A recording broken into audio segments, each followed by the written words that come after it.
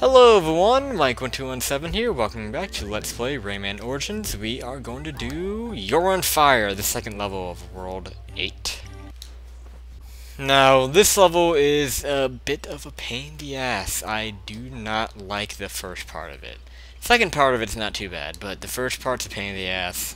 Because you have a red segment, and what makes this really annoying is the fact that everything just blends in. All the obstacles blend in. I'm pretty sure that's what they were going for, but I don't really like the design choice, to be perfectly honest with you. It's just annoying because like you're sitting there squinting and like trying to tell like what can hurt you and what can't, and I just don't like it. It's just because there are a lot of times that you'll die and you won't really realize it, and you'll just be like like what killed me, and I don't know. It's just something you just really have to pay attention.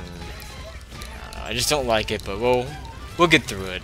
And only the first part's like this. Eventually we will actually move into an ice environment, and that part's a lot easier. It's actually pretty fun, actually. So yeah, first part of the level I'm not the biggest fan of, and actually what you should be doing at the beginning is actually trying to go fast. It's good to stay ahead of these streams of fire.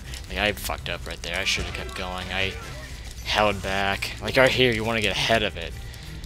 It's hard to explain why, but it's just easier to avoid getting hit by them because you beat them basically. You beat their appearance if you speed up ahead of them. Like right here, I'm gonna try to do. Oh shit, am I trapped? Okay, no, I'm not. Good. I was starting to get worried there. Okay. I don't know. Maybe I might get. Well, I don't think I'll get through this in one shot. But we did get the hard part in one try, so who knows? I mean, there are some pretty challenging parts in this part of the level too. We'll see later on. It's actually pretty fun. It's actually, well, really, it's kind of trial and error. You'll see what I mean. And a lot of this involves breaking ice, and you gotta make sure you break like all the ice. Well, you don't have to break all the ice. Like right here, you have to break both blocks of green there to actually get through that obstacle. That's annoying. That guy popping around like that. Ugh. Okay, so the ice segment is a checkpoint, so that is good. I mean, that's pretty much expected. It's a massive change in scenery, and that is what the checkpoints are in these stages, are significant changes of scenery. Right there, I think it's better to go underneath. Get this guy up top here. I can never make use. I hate that guy! Ugh, I hate him! That's one of the most annoying parts about this segment, is that bouncing guy. But I'm never good at making use of the King Lums and their double-pointed red lumness. I just can't. I don't know. Like, well, in these stages anyway. Well, really, in general, I'm not very good at making use of them. But like with these stages here, you just have this because they come from enemies. So you really just have to take out as many as you can whenever you have the King's Lung activated. Here, oh god, you shoot like crazy, but that actually wasn't too bad. Just hate the bouncing crap. Hate these guys. But so far, so good, I guess. And not too bad. I think that's yeah. This is a checkpoint here. You see, what turns out to be a monster in the background. I haven't gotten to the boss again, and this is actually the last world that I practiced, or the last stage that I practiced. So I don't know whether or not this guy's going to be the boss of this world, but I guess we'll find out soon enough. So yeah, this is the next really hard part of this stage. Really here, it's just trial and error. My suggestion would be to stay back on the screen. I was going to say stay up, but no, don't stay at the head on the screen. It's actually kind of the opposite. Now that I think about it, the strategy that you use at this part of the stage is the opposite of what you want to use at the beginning. Because at the beginning, in the fire part, you want to stay ahead of the screen and go as quickly as possible. Here, you want to kind of stay back. Because if you're too far up, you're very likely to get crushed. Because most of the falling obstacles come from the front of the screen. Right as I said that, I got hit by one coming from the back. Of course. Yeah, this part gave me a lot of trouble. But it wasn't frustrating like the beginning of the stage was. At least my first time through. This time I was able to make it through in one shot, and I think we're just about done here. Yeah, we're done. Well, I think. Maybe not. I'm pretty sure we're close. We should be like right by the exit. Yeah, there we go. Okay, so that is it for what? You're on fire? Oh, I didn't really experience that much fire. I got through that pretty quickly. I guess I am on fire, though. I'm playing so well, huh? Alright, well. So yeah, from this point on, there's going to be some blindness going here, so I don't know how this is going to turn out. I do like kind of mixing it up, though, with, you know, some blind levels and some non-blind, but I guess, in a way, that's kind of not the best decision, maybe to some people, because the blind levels stick out like a sore thumb, because I'm just a total idiot and going through them. But oh well. Like I said, I'm pretty energetic right now, so maybe it won't be so bad. Maybe it'll actually be pretty interesting. So let's see what it is. I might switch characters though, I don't know. Because I think we're going to start getting into blue levels. Oh well, we'll stick with Glowbox. I think I do like the ice stages in this game. Like, well, I shouldn't say... Let me rephrase that. I will say that I do like the ice stages better than the fire stages in these particular worlds. Just because I don't like the blending in with the fire stages. Ice stages don't really have that. I actually really don't mind the ice physics in this game. Like, usually ice physics can be pretty annoying, but this game, they're not that bad. It's actually kind of fun to deal with. Because you know, they make the that was just a bad jump.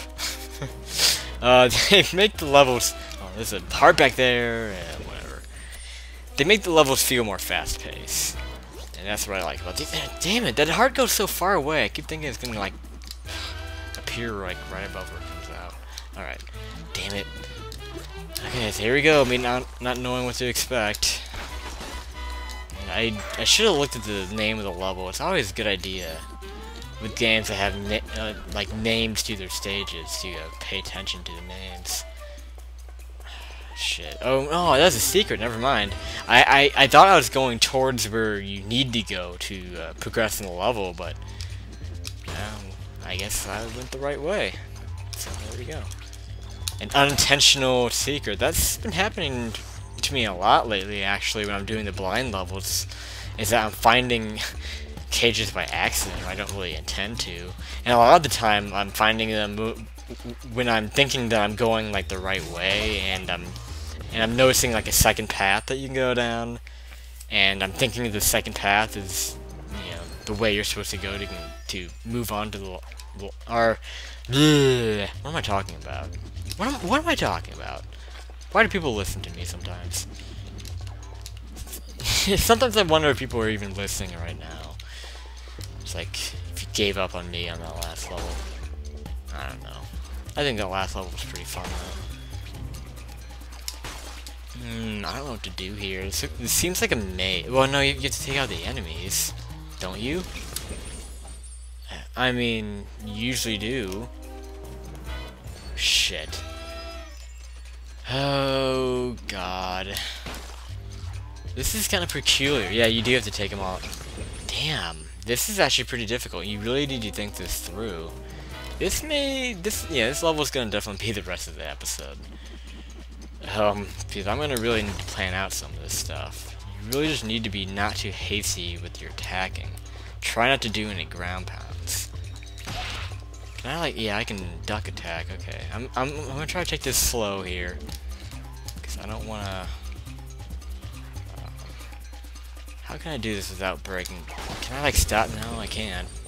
Okay, so I'm trying to figure this out. I don't really know how you do it. Because if I ground pound, I'm gonna die.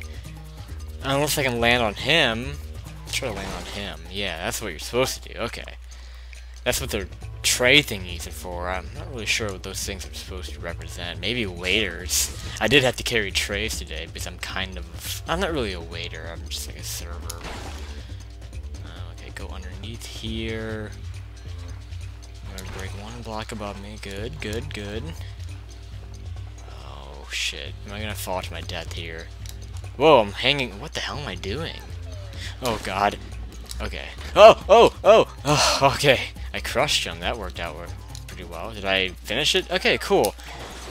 That's just, you just really need to be careful and be mindful of what you're breaking. And just don't go in there all slap happy and break everything you can like I did when I first went in there. Good lord. Okay. In fact, I don't even think I'll be able to finish this level in this episode. I'm gonna have to save the rest of it for the next episode. Because it is blind, and I feel like this is gonna be a challenge. That's gonna kill you. Why'd you jump into that? Ooh, I see another way you can go. I'm definitely gonna go up that way. I know I'm gonna die, but let's see what I can do about this. Wait, where am I going? Wait, where was that entrance I was just going for? I do not know. Wait, oh, this leads... Okay, so going up here leads back to the electric cage. I want to go there. How do I move on? Okay, you jump down here. I want to go up that pathway where that tangerine's gonna fall out. But I just carefully fly over them. Let's see what's up here. This is just too suspicious. It's probably just gonna be a coin because I just got a cage. That was absolutely nothing! Yay for absolutely nothing. Let's just keep going. I'm sure there's probably more down there. I'm tempted to check it out. Like down below. This is a lime down here. It's kind of interesting. I'm sorry. I just have to check this out because... No, I want to try this. So usually when there's something in the foreground covering something, there's probably going to be a coin down there. Or maybe just death. Where's the checkpoint going to take me? Okay, that's... Okay. I was always wondering, like, whenever you went back through a checkpoint to a previous area and you died in that area, like, where you would turn up. I don't know. Because it almost seems like that would be kind of cheating to do that. But, well, whatever.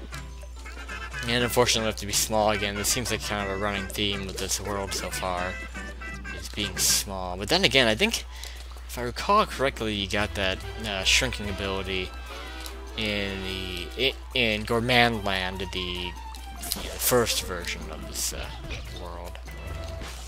Fuck, man. I want to try to get that. I know there's shit. Let's just get out of here. I think I'm gonna grow big again, so that's nice. But damn, there's just so much more to this area. I want to check it out. Like, what the hell is over here? The just slums. I wouldn't mind dying because I want to try to get that coin up there. Shit, run underneath that. No, that was dumb.